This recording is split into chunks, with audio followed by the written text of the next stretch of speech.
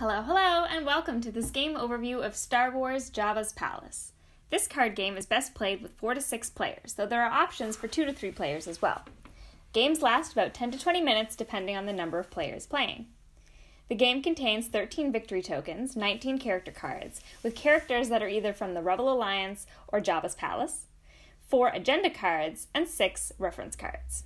The reference cards help players keep track of the cards that may or may not be in play by showing which cards are part of which faction and the number that each card has. The reference cards also clarify briefly what each player card does. The game is played over several rounds, during which players try to use the numbers on the character cards or the effects of the character cards to achieve the game's agenda. There are 4 possible agendas to choose from. The game recommends that for the player's first games, it's best to use the Exalted One agenda. To set up, shuffle the 19 character cards, then set the top card of the pile in the middle of the play area, face down. After dealing each player 1 card, place the rest of the deck in the middle of the play area, also face down, right next to that single face down card. Each player should also get a reference card. To start the game, the first player draws a card from the deck. They then look at both cards in their hand and decide which one they want to add to their play area. This decision will likely be based on how to best achieve the game's agenda. For this game, the Exalted One agenda says that the highest number in hand wins the round.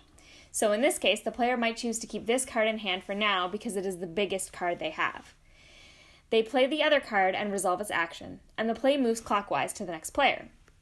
Some cards' effects will knock other players out of the game or make players discard cards. In either case, cards must be played face up, visible to all players. If a player is knocked out, they do not resolve their remaining cards' effects. They simply have to wait until the round is over to rejoin the next round. The rounds end one of 2 ways. The first way is that the deck runs out. The player who picks up the last card from the deck completes their turn as usual. Then, following this final turn, the players determine who is the winner based on the players that are still in the round and based on the agenda card.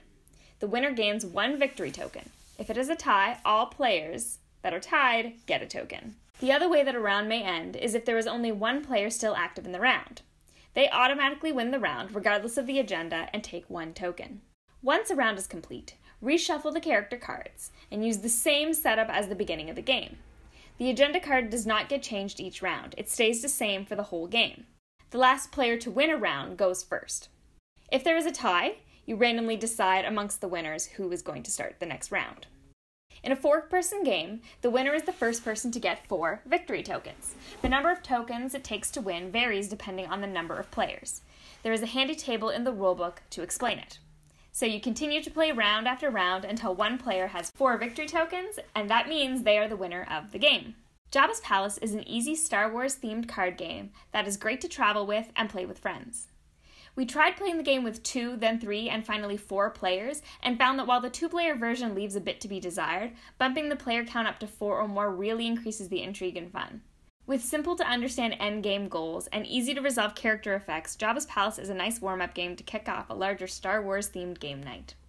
For more sci-fi themed tabletop games, card or otherwise, check out the Comic Hunter or thecomichunter.net. Happy gaming!